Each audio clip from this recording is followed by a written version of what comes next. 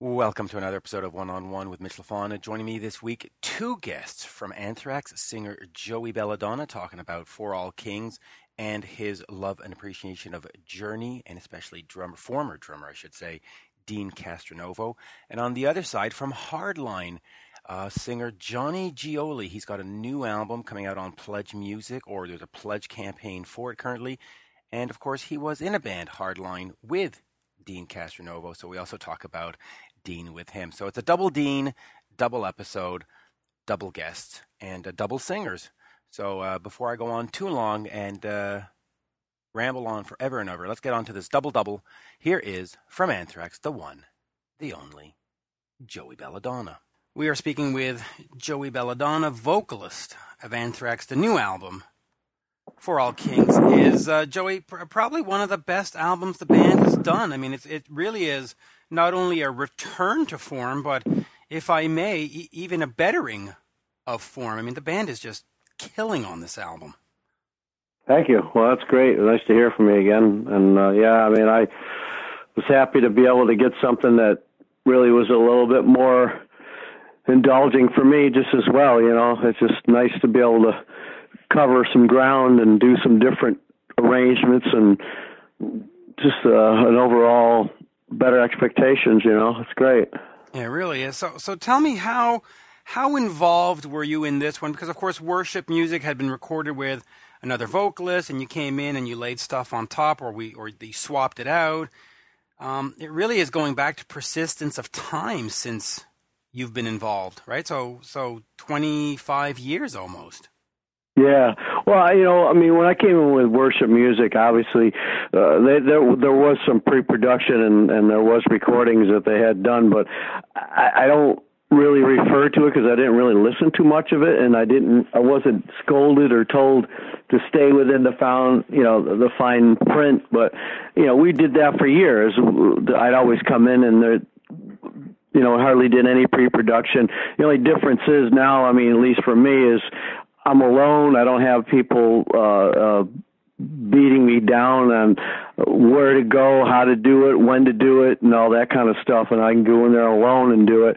And I did that with worship too, but obviously there was some pre-production again that they had maybe enjoyed, and I kind of stuck around with some of it, but I wasn't really instructed all the way to do any of that stuff. So, and again, this one, the new album, For All Kings, I had nothing to go by, which is great. You know, obviously there is, again, a laid out vocal pattern, whether it be lyrics, when Scott gives me the lyrics like long ago, just give me an idea where he wants to place it. You know, where do I come in? When do I get out?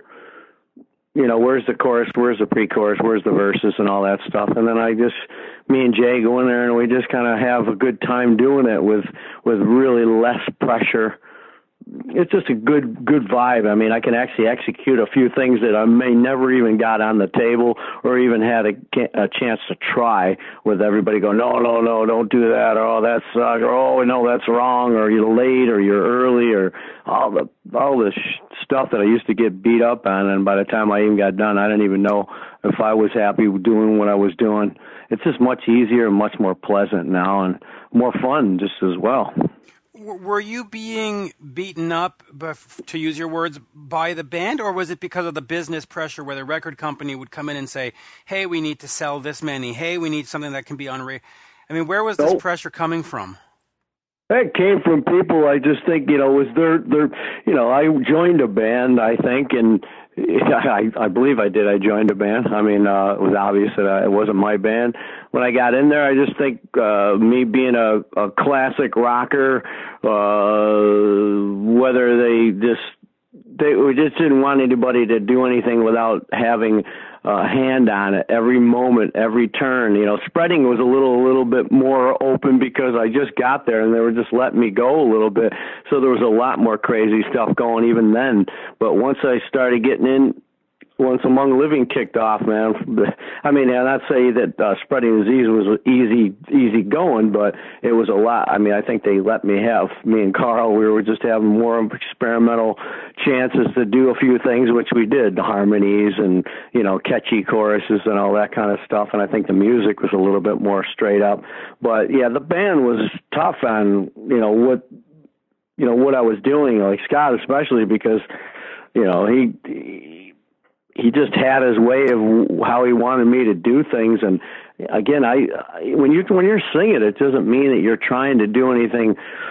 Sometimes it's more of a natural thing. And I mean, to sing words real fast and pronounce them right and sing them with the right attention, the right attack and all this stuff. It's just every little thing. Everybody had their vision of it. So we were always jumping on each other about what I could do and how I should be doing it and stuff. After a while, I felt like some kind of hired dude that just walked into a barrage of badgering, how to sing stuff. And I'm surprised I got what I got over some of the stuff, I mean, now it's a lot more natural. And I just don't worry about it. I don't care. I just do what I do, and I sing the way I sing, and I don't try and do anything above and beyond what I feel in the song. But I think I have a lot better chance at it now because I can at least try a lot of things. And me and Jay, first couple tries on a lot of the stuff, we're right on track, and by the end of the day, we're not even spending 12 hours on vocals, and we're at a point I don't even know what I'm doing. I mean, by 6 o'clock, we didn't even have a whole song almost done to a point where they can actually hear it by morning, and we can move on. And if they dig it, which they most of the time do, and we go, we move on. Now, you mentioned Carl. I guess that means Carl Kennedy of the Rods. Kennedy, I'm sorry. Yeah, but back in the day, yes. When I walked. Talk to me a little bit about him, because he sort of is responsible for getting you into Anthrax, right? I don't know the actual turn of events, like who called who found what, and all that kind of stuff. I mean, I definitely think he had a hand in it somewhere, and they were, working with him pretty heavy in the early days, and I didn't really know Carl yet. I mean, he just knew of me through people I was working with in Bible Black, and then just one thing led to another, I guess, and he was great to work with too, because he was one of us, He was just really open-minded, but at the same time, it was a band that it was their band, it was their songs, their music, and I just got there, so everybody was on the lookout to make sure we didn't get too sassy with everything, or too crazy or too out there. Right. You mentioned that it's their music. I know you're a big Journey fan and you love Steve Perry. Was that more of your vocal style, and was it sort of ironic that you ended up in a thrash band rather than in a melodic rock band like a Def Leppard or a Bon Jovi? I mean, what is your sort of natural vocal style?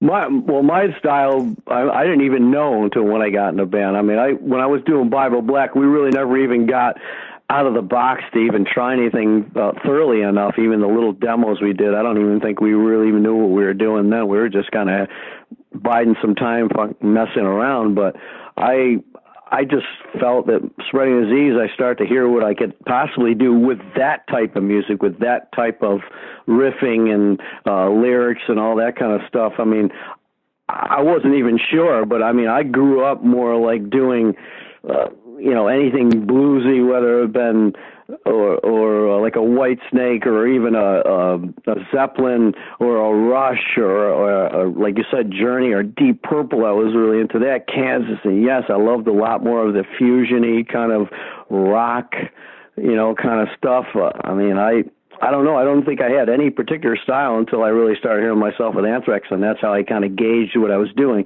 It was definitely more of a tenor, more of an upper range and stuff, but I mean, I wasn't told I had to be a certain way, I just try to do things natural, and I think I have my own style, and I've stayed to my own style, and it's hard to really try to shift something. As you can see, when the 90s kicked in, all of a sudden I wasn't right for the band. I mean, I don't know, It's just kind of a weird thing. I wouldn't have chased it, but they did, and there's where I became, lost in the sauce, if you may. But, you know, obviously it wasn't my band, but I also tried to be a really good fit for them. You know, I wasn't even sure that it was right for me when I was there, but I thought they were really good, and they had good gear, and they seemed real serious. I just took a shot, you know. Yeah, in fact, let me talk about that, because in the 90s, like you said, for some reason, all of a sudden you weren't right, but Persistence was a major hit. I mean, it was one of the biggest albums. People always go back and say, oh, the Persistence lineup, oh, the Persistent days, oh, that air. How do you go from having such a great, successful album to showing the vocalist out the door? Because, you know, you think of Aerosmith, you think of Steven Tyler, you think of, you know, like you said, Whitesnake, you think of David Coverdale. When you think of a band, the vocalist is usually the first person you think of, and you were the first person they got rid of.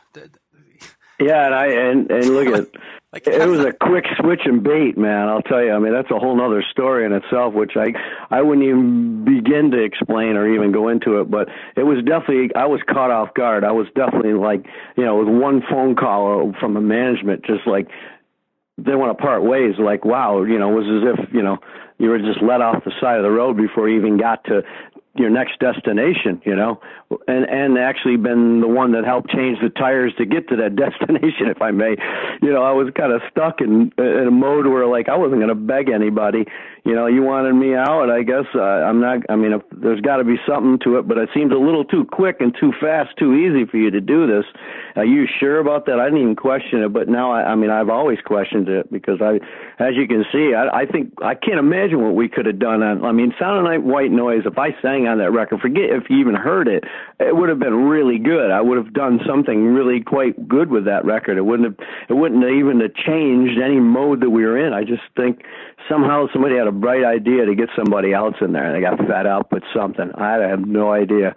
And they can blame all they want, but I was fine. I was doing good with that stuff. I mean, Persistent just happened to be a nice thing that we were setting into. At that point, I have no idea. I mean, maybe that's somewhere down the road we'll talk about or something. But I just, there'll be the Anthrax movie eventually or something. But yeah, it's a drag, you know. Really, I mean, for me as a musician that played a big part in the band, and to be just told you can't be there anymore is, and then look at, they had someone else even after, as you talked about, real quick after I got in the reunion. Boom.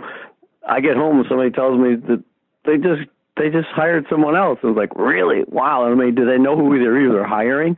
So you think about stuff like that. It's like, what's going on? So, and then to come back, I mean, someone else might have told you, know where you go, you can go. I'm not coming to forget you guys. But I came back.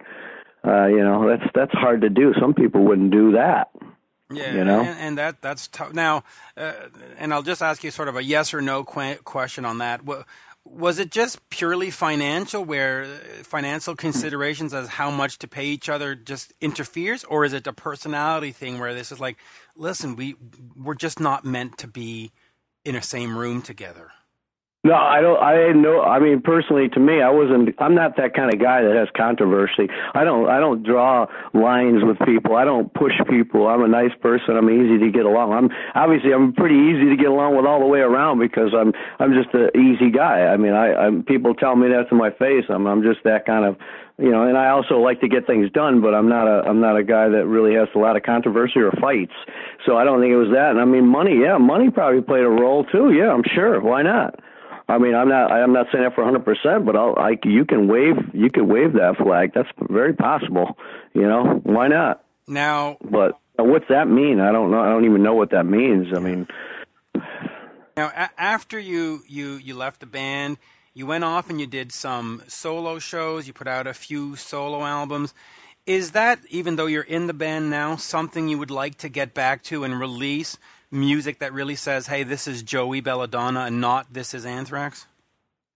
Well, I mean, there's always a good time to be able to make some music. I'd love to. I mean, obviously I haven't had a chance, only because, I mean, I have songs, I have ideas, and I have people that want to do things that, you know, in all cases, but Anthrax just became really rolling so much that I haven't even had a chance to even like finish stuff where I even wanted to put any like hard-nosed time into it. I mean, I do my cover thing a lot. I play a lot, and I'm obviously doing just cover music, and that's been biding my time pretty good when I'm off, because I never thought of like trying to hit the road with an original band and try to get rehearsals in and all that stuff. I think that's a harder part.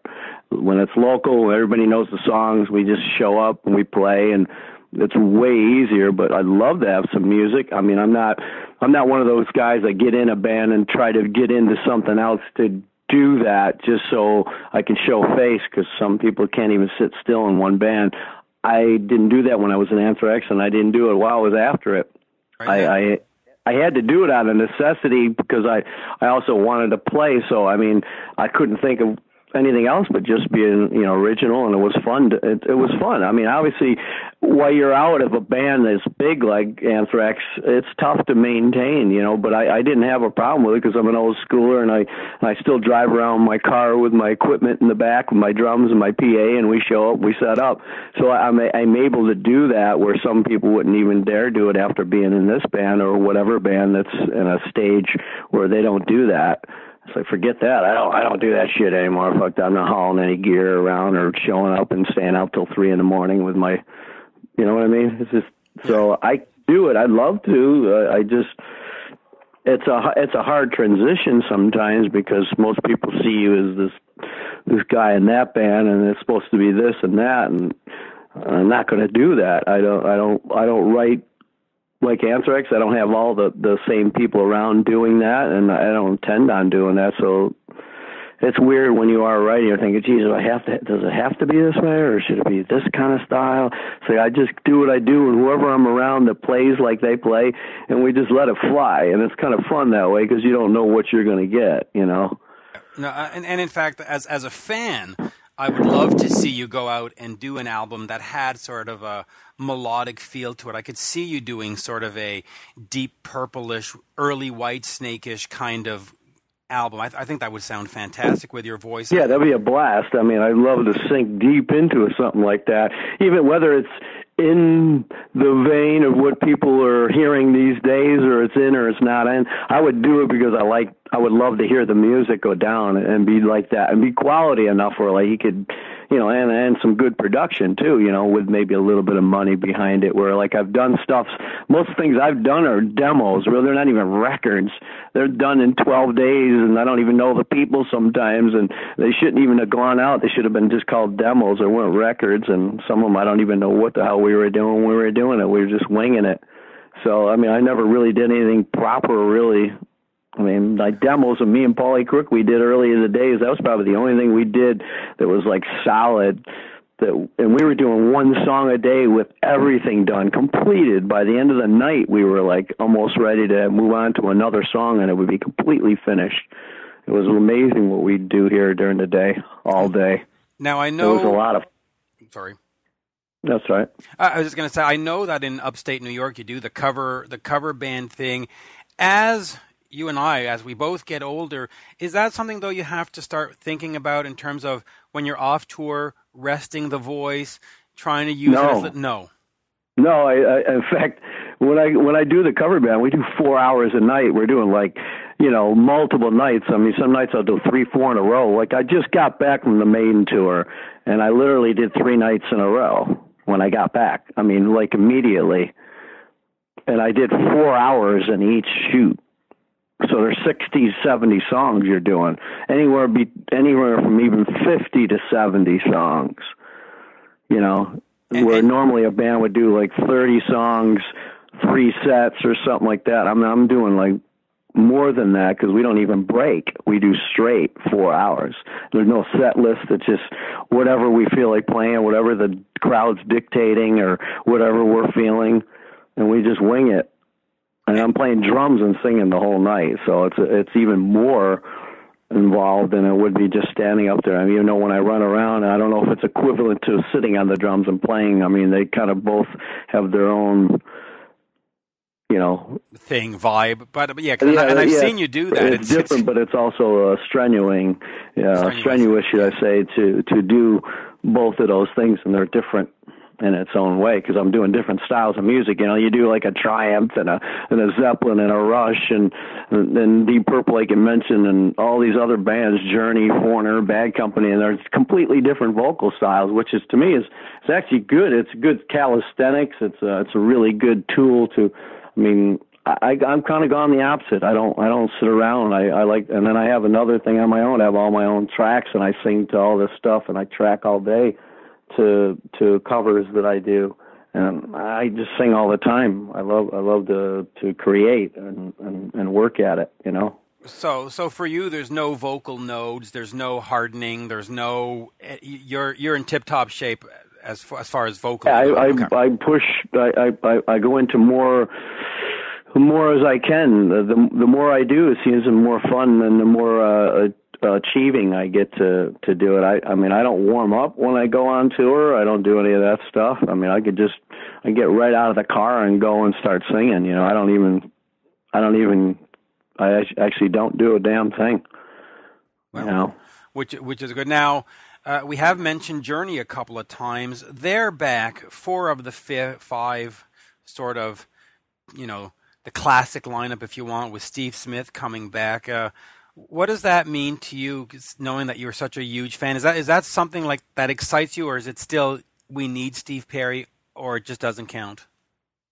I could be there, and I've been there. I've been there many times with when Dean was still in the band, at least, with the lineup they have now. And I just, it doesn't blow me away. A lot of the vocal that goes on. He can cover it, but some of it's a lot more like watered down. He's varying it so much where it's, and the pronunciation and all these kind of things kind of drive me nuts. I just can't go bonkers over it. It'll be great with Steve Perry, but you look at it, we can't dictate any of that stuff. I'll just take a solo album if he can put it out, because I love the solo albums and stuff. But it's good to see that the band still plays. It's like Foreigner, there's one guy left. Mick Jones, and that's if he even shows up. And they even do a nice job. It's cool, but it's either that or you don't hear the band ever again. But since you're a fan of Foreigner, I spoke to Mick Jones on the phone last week, and I actually put the interview out, and he said that in 2017 they are talking with Lou and all the guys that were on the Head Game album, that lineup, and they're planning a 40th anniversary tour. So you might get that lineup again next year if all goes well. Yeah, I love Lou, and and sadly that he went through some stuff that kind of hindered him a little bit. And I even have a solo album. I think he did a Christian album, and I have all the Shadow Kings and all his solo albums and stuff like that. I've actually became friends with his son. I've been at a wedding with them and stuff with a friend of mine. I got married, and it was nice to be involved and be near him and be able to talk with him. And I've met him a couple of different times, and I love Lou.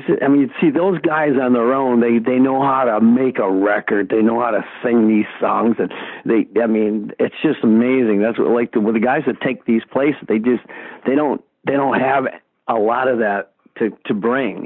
They just cover it, and that's it. When it comes to the solo album, it's just or the albums that they put out with these other guys, it just doesn't have all those elements in there. Yeah, no, I know what you mean. That I wish for, even like Kansas. I think Steve Walsh is gone. There's certain band. There's Survivor. They got new singers. They got all these. I don't even know if any of these guys can really do the job. It's strange. Even Bad Company at one time replaced. Not to go on a tangent here, but. Bad Company, yeah, they replaced them for a while, and of course AC/DC now is pulling that. They're going to be replacing Brian Johnson. That's a weird one too. God bless them, all of those guys, and it's too bad because they almost don't need to take that one more step. Is it just to fill some more shows and leave it at that? I don't know, but. Yeah, I guess they could. They probably should consider doing it like Queen, where it's Queen with Adam Lambert, Queen with Paul Rodgers. It should probably be, AC/DC with Joey Belladonna or AC/DC with Axl Rose. I think that would be interesting. Let me get back to Anthrax here before we wrap up, because we're going all over the place. You were just on tour opening up for Iron Maiden in South America, flying around on, of course, Ed Force One.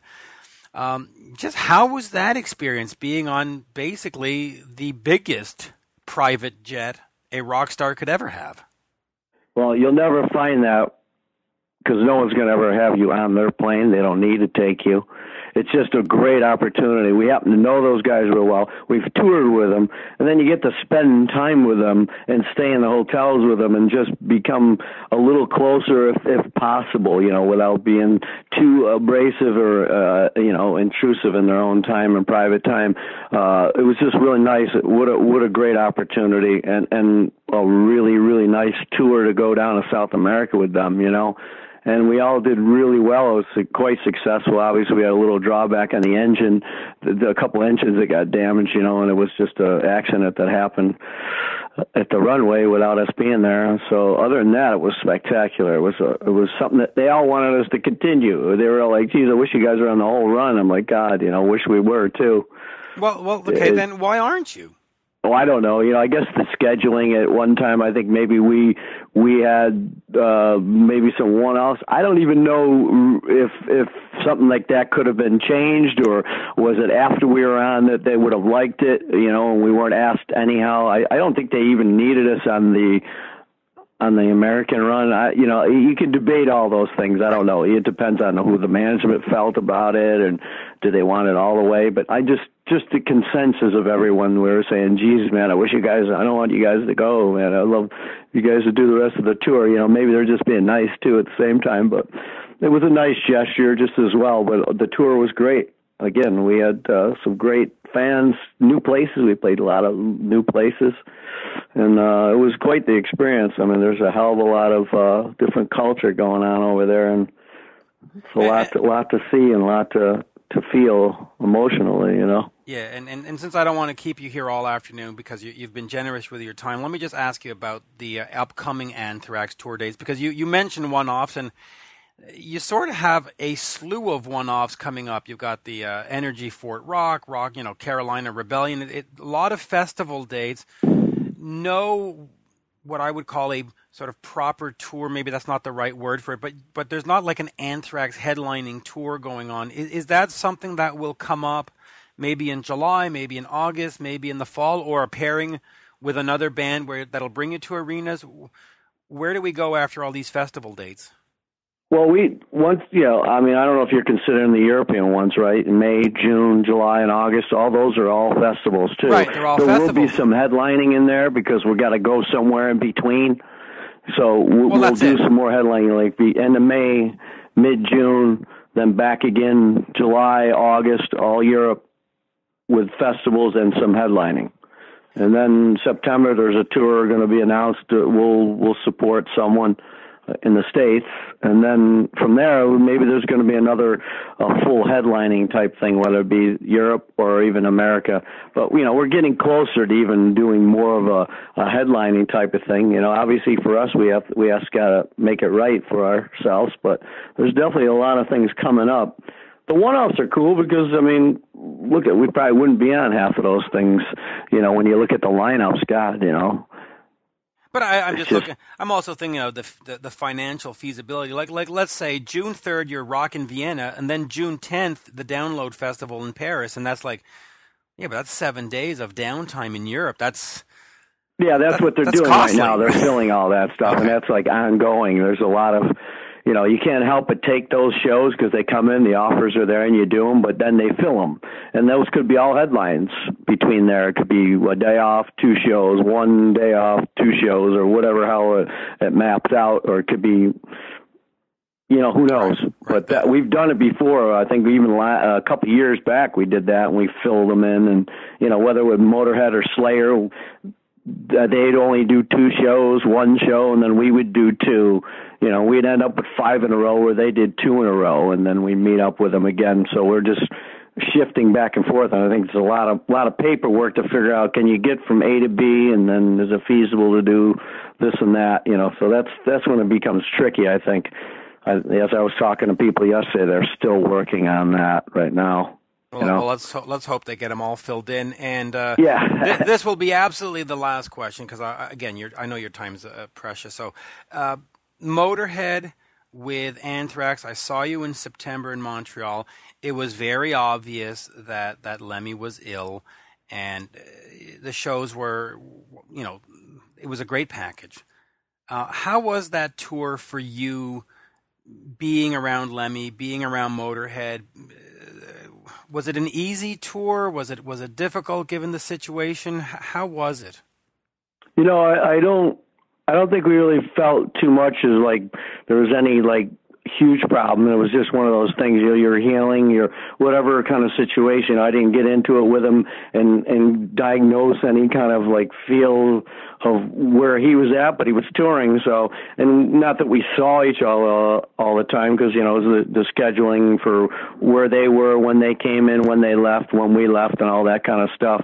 So I didn't see him. It was a cool tour. It was always a good tour. Every time we've done Motorhead that I've been in the band was quite nice. I mean, even the last time we saw him was on the boat, a motorboat, and then they went to Europe. We went to Europe with Slayer, so we were almost going to run into each other one night because they had a day off. So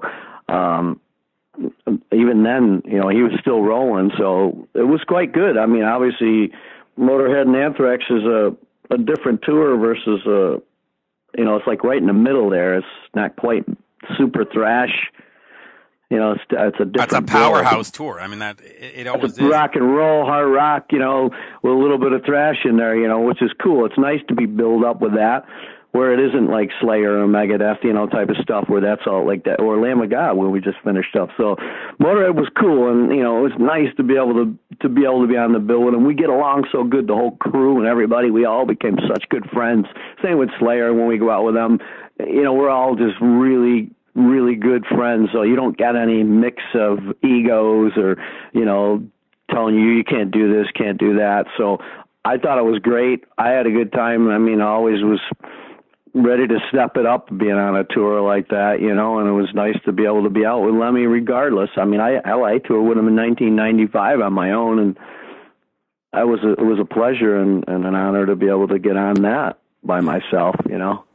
And God bless him, man. Fuck. It was a great show. I saw you at that Olympia in Montreal, and it was just 3 hours of pounding, sweating, everything. It was a glorious evening. So thank you for that. And hey, thank you, Joey. Always an absolute pleasure to talk to you. Yeah, you too, man. I'm glad you reached out. That's cool. Yeah. And there you have it, folks. My interview with lead singer Joey Belladonna of Anthrax. For All Kings is the new album. Let's get right over to Hardline and their singer Johnny Gioli. He's got a debut solo album coming up. You can find that on Pledge Music. And, of course, just Google it if you want. So without further ado, here is the one, the only, Johnny Gioli. We are speaking with Johnny Gioelli. Did I say that right? You said it pretty darn close, man, like a pasta dish. Gioelli. I know. Giovanni Giuseppe Battista Patalino Periconi Gioelli. No, you just call me Johnny, Mitch. Johnny, what's going on? No, not much. We're here to talk about you, actually. Talk about your album. Talk about Hardline. Talk about Axel. Oh, see, now I'm going to get hung up on that name. Rudy Pell, right? Rudy man. Pell. We can talk about Axl Rose, too, if we want. Why not? We talk about your rainstorm you're having, whatever. Oh, we're having freezing rain today. But all right, let's talk about this debut album. You chose to go the route of Pledge Music. Yes. Talk to me about that experience. And, I put a KISS tribute together through Pledge Music in 2013, raised money for a palliative care home where my wife's father passed away. And, through Pledge Music, we raised over $35,000 for the home. So I've had... that's cool, man. Right. I had a bad experience turn into a very great experience. So how's it been for you? And now yours is all going to a children's charity, right?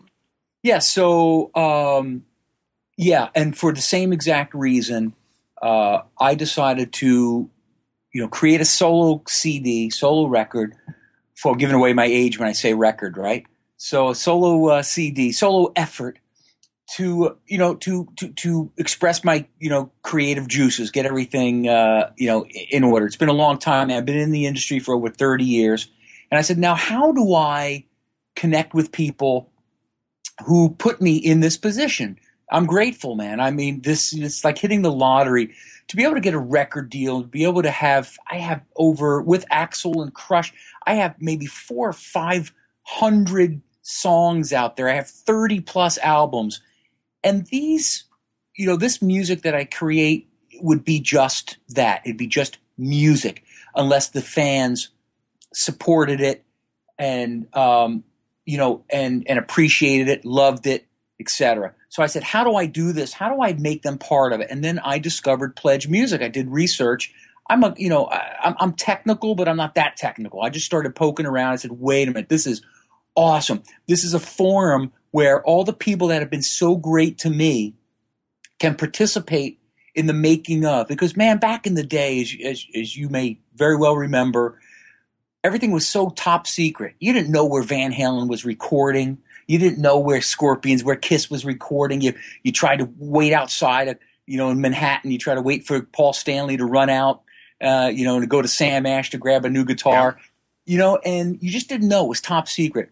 And I didn't want any secrets. I wanted to uncover, this is the way we make music and have the people who put me in this great position be part of it.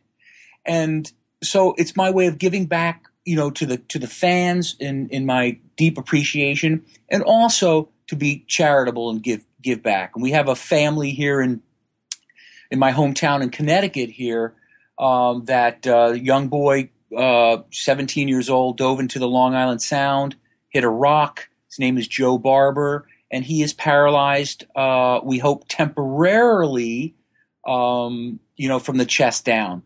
And there's a million charities, as we know, man. But this one is in my backyard, and I had to do something. The family needs money. Rehabilitation for a paralysis like this in his lifetime will be about $8 million. People don't realize how expensive this is just to equip the house, to accommodate. He can't move, man. Every day it's just, he hopes to get some movement out of a finger. So I said, you know what? I've been so blessed, my career, my life. I've got to do something. So Pledge Music, that forum just allowed me to do everything in one shot. And I love the social activity with the fans. I didn't do that before, man. I was never a Facebook guy and this and that and the other. It's all, new to me. And now it's just been, man, it's like a resurrection, man. We got Easter coming up. It's like a resurrection here for me to be able to talk to the fans and get their feedback and have them, see these updates. And it's just, man, really, it's the most exciting thing that I've encountered since getting my first record deal, man. Yeah, it really is special. And that connection with the fans. And you're right about the secrecy. I remember very specifically years ago, 1983, walking past a record store, and I saw the new Kiss album in the window, and I was like, huh? They have a new album? Like, right? Right. And it was just like, oh, and I was a Kiss fan, and I was part of the news groups and whatever, the fan mailing things. And I hadn't heard of it until I accidentally walked by, and it was like, huh. So no, this really is something different and exciting. And it makes you feel part of the process as a fan. And that's great. It's true. Yep. And so I have one quick Kiss story for you. There's never enough Kiss stories. Let me tell you, this is funnier than hell. So my parents, I started performing professionally and touring at 11 years old. I don't remember many days in school. I had tutors, the whole thing. I was laser focused on music. When my friends were playing with Tonka toys, I was writing songs. One day, two Kiss stories, quick, sorry. So Paul Stanley actually called my house because he heard some music that I created, and he was starting to get involved in producing, and he asked me to write some more songs. So I told my mom, I said, I'm not going to school. I'm going to stay in the studio. We had a little studio in the basement. I'm going to work. She said, okay. So I'll never forget this because, I was kind of like a little hometown star in Pennsylvania. And so the principal at the high school at the time, I was probably my freshman year, said, look, we know you do music, and we know you write, and we know you're touring, but how many stomach aches can you have on your excuse when you go back to school? Just tell us the truth. So after I did the recording, I sent everything off to Paul Stanley. My mom said, what do you want me to write on the excuse? I said, Ma, the principal said, don't make an excuse. Just tell him the truth. So my mom wrote, Paul Stanley from KISS called the house and wanted Johnny to write Funnier Than Hell. Well, let me tell you, the school went ballistic on me, screaming, yelling at me like, you need an education. And you do, don't get me wrong, but flipping out on me. So I left school and pursued my music career. That was my first KISS story. That's a great one, by the way. Second KISS story is we waited for Paul Stanley to come out of that recording studio with my mother. And my mother chased him down with one of my demo tapes. This is when I was a little kid. I had to be 14, 15 years old. And he almost broke his ass. She made him trip, and he almost killed himself. She ran after him like a mad stalker to get that demo tape to Paul Stanley. And you know what? He took it. And this was prior to him calling me, of course. But I said, Ma, you almost killed Paul Stanley. That's Paul Stanley from KISS. You can't kill Paul Stanley. So anyway, that's my KISS stuff. Yeah, no, you didn't want to do that. Well, there is the one more, since we're on the whole KISS thing. Diamonds Unlocked by Axl Rudy Pell. You did Love Gun on that album. I must say that is where things really changed for me. When I listened to Double Eclipse with Hardline, it was really about Neil Schon, and no offense, but that's what it was back then. Sure. But when I heard the Love Gun version that you did, it is just absolutely brilliant. It is a great interpretation. So I just wanted to mention that, and a great covers album altogether. Thank you, bro. Thank you very much. They actually loved it too. They had to approve everything, so that was pure happiness, man. When KISS said that they loved that version, so I was pretty excited about it. So thank you for those kind words, man. Yeah. So if in fact, if folks haven't picked that up, go get Diamonds Unlocked. It came out 2007, I guess. So something like that. Something like that. Now the debut album, you've done Hardline, you've done Axl, you've done what's the other one? Crush 40. Crush 40. Yep. Why so long to be Johnny? Why did you not do it sooner? Good question, Mitch. I'm what you call an oxymoron singer. I don't consider myself a normal singer, and this is I'm not being disrespectful to any other singers out there, but I have the ego of a peanut shell, and I just never found it appropriate to. I always loved band environments. And I just thought it was a little egotistical to do a solo album. You know what I mean? I don't know. But this is obviously not about ego at all. This is about creativity. And yeah, man, it took over 30 years. And one day I woke up and I said, I want to do something for myself that I can involve fans. That's it. It's all it was. I didn't put a lot of thought into it. I just woke up one day and said, I need to do this. I need to be creative, by myself. So that's how it happened, man. Honest to God. That simple. Musically, though, does it differ? Because, you've done, or you're known, I guess, for the melodic hard rock stuff. Does this become something totally different where you're doing country music or jazz? or what are we getting? Well, look, I wrote 98% of the Hardline music, and the melodies in me. So, are you going to get something different? No, I'm not going to experiment. I'm not going to give you a country record, reggae, pop, rap record. I am who I am, but lyrically, musically, it's going to be me. So I love a great ballad. I love great positive vibe. I love something where you just want to, music where you want to roll the windows down and crank it up. And so the short answer is you're just going to get me. No experimentation at all. That sounds good. Now, let me talk about Hardline. Here's this band that started off in 91, 92. Neil Schon is there, Dean Castronova, who eventually joined Journey as well. Double Eclipse was a brilliant brilliant album. Hot Cherie, Yep. one of the most memorable songs to come out of that period. What happened with the band that it took so long for the second album to come out? Because it came out 10 years later. Why did you hit the ground running and then just go, whoop, well, we're gone?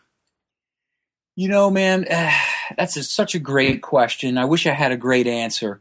But, you know, when I'll never forget, Mitch, we were in a recording studio. We were actually finishing up some vocals for Double Eclipse. And one of the record company executives came in and said, hey, listen to this thing. It's a new band called Pearl Jam. And we turned it on. I was like, I'm like, what the hell is this? I said, this isn't going to do anything. And the record company executive laughed. He goes, you watch, man, this is going to be like the new sound. So we were sort of doomed with our timing, and the whole grunge thing happened. And we had a good run, man. We sold a lot of records. I think we put out a very, very good record. Some people classify that Double Eclipse record as like a classic, you know, I agree. record. And we did a good job. Our timing was wrong. Timing was off. And then the industry and radio lost faith in that kind of sound. And we took, Dean, Todd, and Neil went out on the road with Paul Rogers to help him musically. They stayed out way too long. The record company got antsy. I wrote every single day while they were gone. I started to conform, or at least tried to conform to that sound. That wasn't me. And just a lot of stuff happened, man. And then the record company decided, okay, we don't know how to fit you into the industry right now, into that sound. But you guys have the talent, they would tell us. You guys have the talent to sound like a Pearl Jam. Just give me stuff like that. And I said, no, I it's not me. I can't do that. So the record deal ended. And then look, you know, Neil's high profile musician, you know, big bills, fast cars, you know, he's got to keep that money flowing. And I understand that. And everyone just kind of scattered like roaches when you turn the lights on. So that's really what happened. And then I went through a pretty severe depression period where I needed to kind of regain my creativity, regain my strength after going through that. I mean, think about it. So as I said earlier, I was 11 years old playing professionally. I got this record deal. It was like $8-9 million when I was in my young 20s, 21, 22. Actually, it all started to happen around 89. And but the record came out in 92. But all my life working towards that, and then like in a flash, it's gone. That has some pretty serious effect on you. So that's why all that time, Mitch. That's why I needed to regain my strength and my creativity and everything and figure out where I needed to be. And I disappeared for a while. And then I said, you know what, the heck with it. I don't care if I sell 10 records. I want to make the music I want to make. And that's when the rest of the Hardline records came out. Right. And so the last one came out in 2012. We're now 2016. Is the band going to be putting out more with you singing, or you sort of moved on and we're just going to do the solo thing from now on? No, I obligated to one more, Mitch, and we're finishing that record up now, as a matter of fact, and that'll be done this summer with Alessandro De Vecchio, you know, on keys, and he's producing and playing keys and background vocals with me. And so we're going to do another Hardline record and just kind of see how it goes. I mean, that's what I'm known for. I love it. And that was Hardline was my baby. So it's pretty much, it's pretty hard to get rid of your baby. The solo project, will I continue as just Johnny? I don't know, man. I really don't know. All I can tell you is another Hardline record is in the works. It's all written. And I'm going to do a solo CD, which everyone can pledge for at pledgemusic.com/Johnny Gioeli. And I'm just going to leave it at that, man. Just kind of, music for me now is all about the freedom to make it. I'm not shackled by a record company, and you have to do this and you have to do that. It's pure freedom, like it was when I was 11 years old. It's wild, man, how things come full circle. You kind of, you evolve, and then you just go back to being like a baby again. And right now, my music, I don't make the music for money. I make it for making music. So, and that's the way I started. So it's kind of cool to sort of be in this position right now. Yeah, it really is. The second album had Bobby Rock on it, drummer Bobby Rock, who's playing with Lita Ford these days, I believe. Yes, he is. Yep. He was in, of course, the Vinnie Vincent Invasion. You were introduced via Dana Strum, who's a good guy. I love Dana. He's a great guy. Yeah, email him all the time. Great guy. Did he tell you any Vinnie Vincent stories? Well, back in those days, the Hot Cherie song came by way of Dana Strum. It was Dana Strum who said, here's a song that should have been a massive hit song, and it should be remade, and here's how I would do it. I thank Dana Strum for that. He gave us that song and that idea to do. And that was right before, was that before or was that after Vinnie Vincent? I think that was after Vinnie Vincent. But anyway, I've known Dana for a long time. I haven't spoken to him in years and years and years, and I hope he's well. But it was Dana who did that. But Vinnie Vincent, yes. There was, I can't recall any one specific story, but I know that Vinnie drove those guys nuts. Mark Slaughter and Dana, they drove those guys insane. Bobby too. Bobby's just like, oh my God. Just drove them nuts. They never knew, from one day to the other, what was going to happen with Vinnie on stage. You just never knew. So, but yeah, Dana Strum was the one who recommended that we remake Hot Cherie. That's how that happened. Wow, hey, Dana's got a great, ear for talent. He's, he helped Kiss get Vinnie. He helped Randy Rhoads find his way to Ozzy. He's got an eye and an ear for talent. Your brother Joey, stayed with you in Hardline for a while and eventually walked away. Sad moment, good moment, in the sense that, hey, you needed to be free from him, or was it like, come on, why didn't you stay with us and let's just keep this team together? No, it was never like that at all. What happened was, in 1995, we were on a tour bus, and my brother said there's this thing called the information superhighway, and they're going to call it the internet. And there's these things called websites. And we were on the road, and we were credit card guys. We used our credit cards, credit card, cash advance from the record company. That's how we live. Credit card. We're traveling. So he said there's these things called websites, but they don't take credit cards. So I said, wow, that's pretty cool. What do you want to do? And he said, well, we should figure out how we can use one of these credit cards on these websites for these companies that want to sell products. So Mitch, my brother, very, very brilliant guy, he actually invented the Internet Commerce Gateway. So when you use your credit card, the system that he developed made sure that you had the funds available from your issuing bank. So if you bank with Bank of Ontario, he created the code to verify your funds, and it's brilliant. And we built a very large company in California. At one time, we had 300 employees, and Joe just kind of shifted into business. And we were so busy. We grew from an 8x8 office to 1 million square feet in the matter of 2 years. And Joey still runs that company today.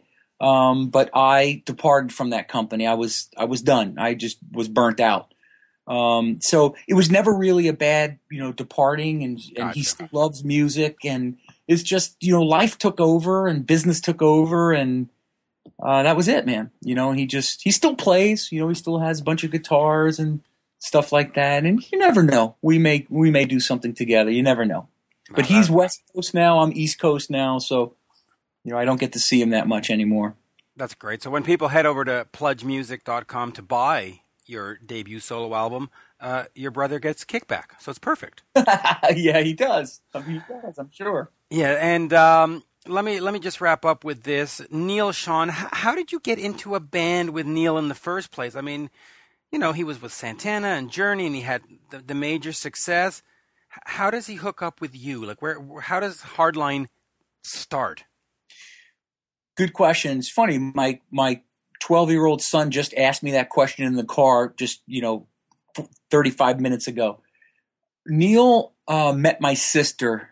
They were together for about 8 years, and we would do the ritual holiday family gathering. Well, Joey and I never asked anything of Neil. Never. We never used his success, his power in the industry, his knowledge in the industry for our personal gain. We never did.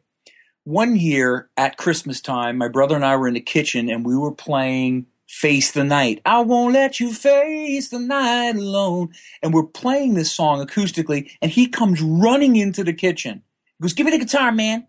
And he picks it up and he says, "Try this, try that." And this amazing chord knowledge that he has. He's brilliant. He can't name the damn chord, I'll remind you. He cannot name the chord. He can kind of figure it out, but it's all, for Neil, it's all feel. He just knows where to go. He knows what he hears.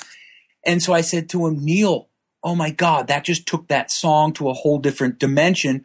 Are you interested in producing a record that Joey and I were going to do a hard rock version of like a Nelson group, but heavy, hard, long-haired rock thing?" He goes, "Well, I'm recording the next Bad English record, and my schedule is going to be pretty tight, but after my studio time with Bad English, I'll listen to what you're writing and I'll help you with it, and let's see what happens." Well, Neil, and I did just that, Mitch. I worked every day at Neil's house in California, all day, writing. He would come home from the studio and he'd go, "Okay, Johnny, let me listen to what you wrote." And I wrote "Can't Find My Way" and "Change Your Heart" and "Rhythm from a Red Car" and all this stuff that you hear on Double Eclipse. And he fell in love with the music. And he literally asked to join the band. And I said no. I had a completely different vision. And I'll never forget that because my sister called me because Neil is so upset that you don't want him in the band. I said, "Dina, it's not that he's not awesome. I just have a different vision. Joey and I were going to do a solo brothers thing. It was called Brothers. And we just have a different vision for what we want." And so he goes, but my sister said, "He's really upset about it." So I talked to my brother. I said, "Joe, what do we have to lose? It's Neil Schon. He's brilliant. We'll learn so much about the industry. Musically, he's a genius, and we'll learn. I think it's just a win-win. Let's do it." And that's what happened, Mitch. And we said, "Okay, Neil, you can join the band." That's funny. I don't think I've ever told anyone that story, man. You're the first. And but that's really what happened. It's a great, great story. And listen, it worked out. Like you said, Double Eclipse is one of those classic albums that you can't not love. And that other car, the song you just mentioned, "Rhythm from a Red Car" is fucking brilliant. It's just brilliant. Thank you, bro. Just absolutely brilliant.